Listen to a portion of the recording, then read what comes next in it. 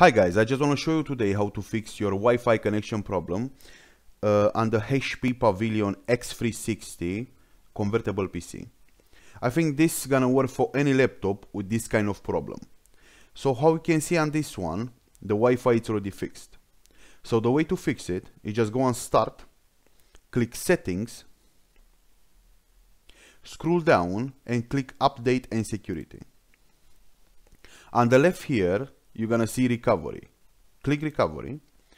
So we're gonna show you recovery to reset this PC. So if your PC isn't running well, resetting it might help. So this worked for me guys, and I hope it's gonna work for you too. So just tap get started. And I'm gonna give you two options. Keep your files or remove everything. The best way to do it is to remove everything. So just tap remove everything. The laptop gonna reset and the Windows gonna start like installing again. Let the Windows to get to a full installation, and after choose your settings, and that's all guys. And the your Wi-Fi gonna work again.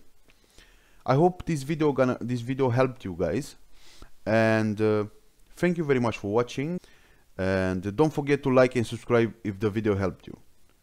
Have a good day guys.